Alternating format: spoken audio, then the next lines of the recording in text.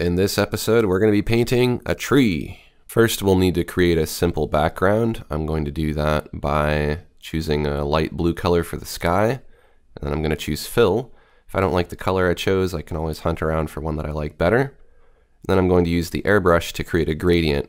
We want the sky to be a little bit darker and a little bit more indigo towards the top. So I'm going to use a big brush so that I create a nice smooth gradient. I'm going to use less pressure as I move down towards the bottom and more pressure at the top. I think that looks pretty good.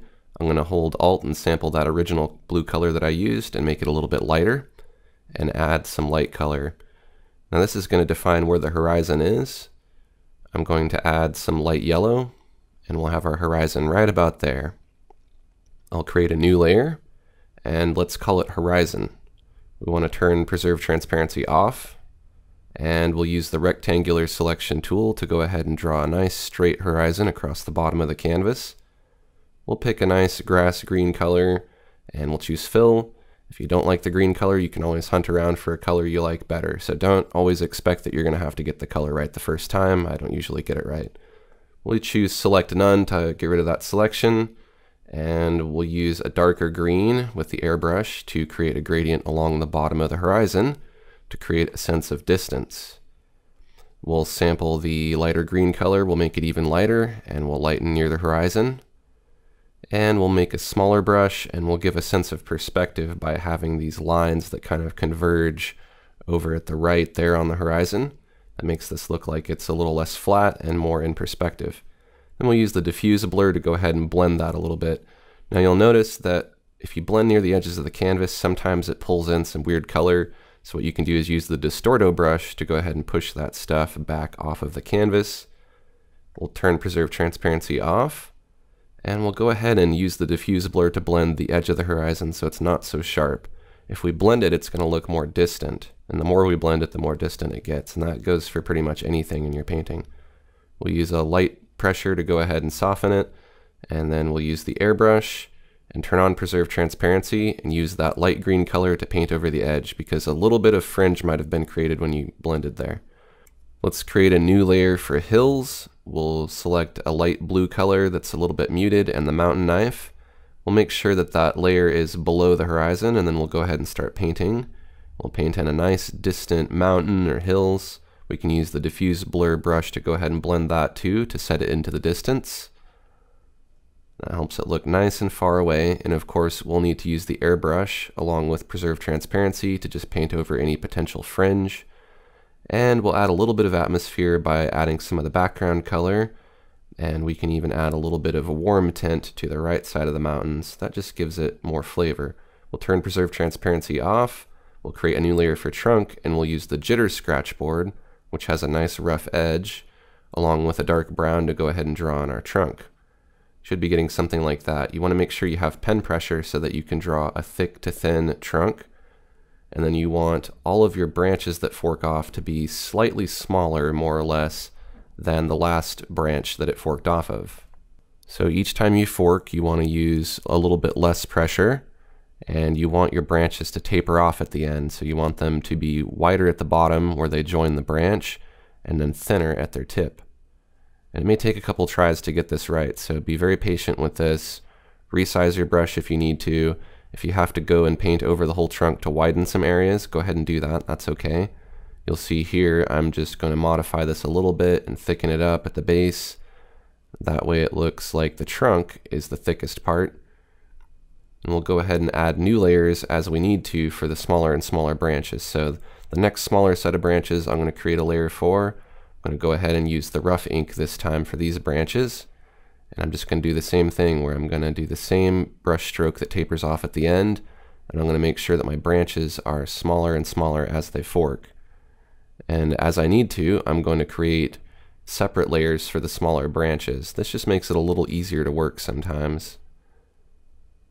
So you'll see here I added a layer for small twigs, and I'll add a layer for even finer twigs. And like I said, the more big branches you add, the more small branches you're going to have to add. So this did take me quite a long time to do. It doesn't look like it in the time lapse, but it took quite a bit of time to draw on all these branches.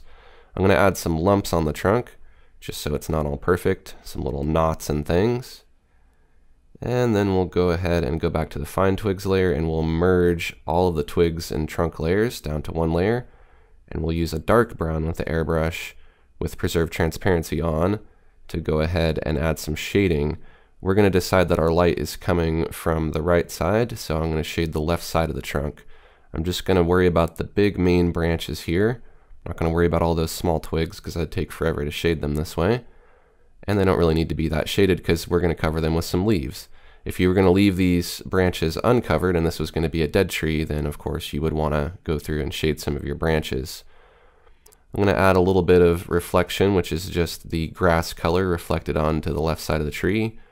I'm going to add in a little bit more shadow to give the tree some form. And then I'm going to sample the brown color, make it a little bit lighter. And I'm going to add a little bit of highlight. The brush I'm using here is the smooth palette knife, and you have to do kind of short overlapping strokes because the brush runs out of paint with each stroke. So each time you pick up your brush, it's like adding more paint to it. But it really gives it a nice bark texture. If we pick a dark color and we use the sponge, we can add some more texture. So we're just painting over the whole thing, and then we can blend it a little bit with the coarse oily blender, which works along with our paper texture. So make sure your paper scale and contrast are set pretty high here. And I'm just using strokes that follow the contour of the tree. Next, we'll brighten the highlight side of the trunk. We'll get a selection from the trunk layer, and we'll turn off preserve transparency. We'll create a new layer that is a screen composite method, and we'll call it lighten. We'll go ahead and use a lighter brown to go ahead and lighten the highlight side there. This adds a little bit more form and makes the lighting a little more dynamic. So just lighten all of those major branches there, and then we'll use the chalk to conceal a little bit. If you paint with black on a screen layer, you will basically erase. So that adds a little more texture. We'll add a little more lighter color, and we'll use the organismal texture Polypay wool. That adds a few little bright spots and just makes the trunk look a little more rough. We'll add a new layer for darken. And for this, we will use a slightly larger paper texture. We'll go ahead and paint in some dark brown. We'll reduce the opacity of that layer. And we'll go ahead and merge all of the trunk layers down by doing Control E. And now we'll create a new layer. We'll call this Leaves Fill. This is going to be the bulk of the leaves. We will use the Impressionist Leaf brush with a dark color, like a dark brown or a dark blue. And really just go ahead and fill in this. This is going to be the background leaves. This is going to be the back side of them, so they're not going to be getting any light. And we will go ahead and create a new layer that's called Leaves Mid. We'll use the Veiny Leaves particle brush. And you have to pick two colors for this. So pick a light green that's a little more yellow and a dark green that's a little more blue. And then you have to use kind of the right arch stroke here to go ahead and fill these in. Now I'm going to go ahead and time lapse this because it's going to take me quite some time to fill in all these leaves, but really you just want to fill in the areas where there's already a dark patch. You can leave some gaps here and there. You want your leaves to go all kinds of different directions, but you want them to generally kind of look like they're hanging in clumps. I'm going to make a selection from the Leaves Mid layer, and I'm going to show Hide Marquee to hide the selection. I'm going to create a new layer for Darken, make it a multiply composite method, and use a dark blue along with the airbrush to create a sense of a shadow side. All of these leaves together create kind of their own shape. So you want the shadow side to look a little bit darker overall. And if you overdo it, it's okay because on a multiply layer, if you paint with white, you're going to erase. So I'm just going to conceal a little bit of that shadow on the highlight side. And now overall, the mass of leaves looks like it's a three-dimensional shape itself. I'm going to create a new layer, and I'm going to pick a light green. I'm going to use the sponge while that selection's still active to go ahead and paint in some highlights on the highlight side and brighten everything a little bit. And I'm going to sample the sky color, and I'm going to put in some reflections on the leaves near the bottom there, because sometimes leaves are shiny, they reflect a little bit of the sky color. I'm going to reduce the opacity of that layer just to find a nice blend, as well as the layer below it. And I think that looks pretty good. I'm going to create a new layer for shadow, and I'm going to rename the other two layers. I'm going to use the chalk brush on the highlights layer to go ahead and add a few more little highlights on some of those leaves to really help them stand out. You want very few highlights. So something like that looks pretty good. And maybe a little more sky color for some of the reflections near the bottom there and on a few of the darker leaves. I'll turn Preserve Transparency on for the leaves fill, and I'll go ahead and use the sponge to go ahead and lighten near the highlight side a little bit. So it's not all black, there's a little bit of dark green in there. Next we'll go ahead and group all of the tree layers into a group called tree, and then we want to drop the background layers individually. So we'll start with hill, we'll go to layers drop, then we'll go to the horizon layer and we'll go to layers drop. Now the background's on a single layer, we'll go to effects, focus, soften, and we'll soften the background just a little bit to put it into the distance so that the tree stands out and is a little sharper. And we'll choose drop all, and we'll choose all, copy, paste in place. That creates a duplicate. We'll choose effects, focus, soften again, and we'll go ahead and blur this a little more this time. We'll create a mask on that layer, and then we'll paint with black along with the airbrush to go ahead and conceal some of that blurring. So this is bringing it back into focus. We want to keep the top edge of the leaves and maybe some of the sides of the trunk a little bit out of focus, but you can decide what you want to put in focus. Let's create a new layer and let's make it an overlay composite method. We'll sample this blue color from the sky and we'll choose fill. That gives it kind of a color tint. And we'll add a mask. We'll use black with the airbrush to mask out and conceal some of that. So it's basically erasing it a little bit there. So we want just a little bit of flavor. We'll create a second overlay layer, and this time we'll use a different color. Let's use this orange color. And just like we did before, we'll create a mask and we'll mask out some of that, but we'll leave a little more orange on the right side where the light's coming from. So now there's kind of this nice balance.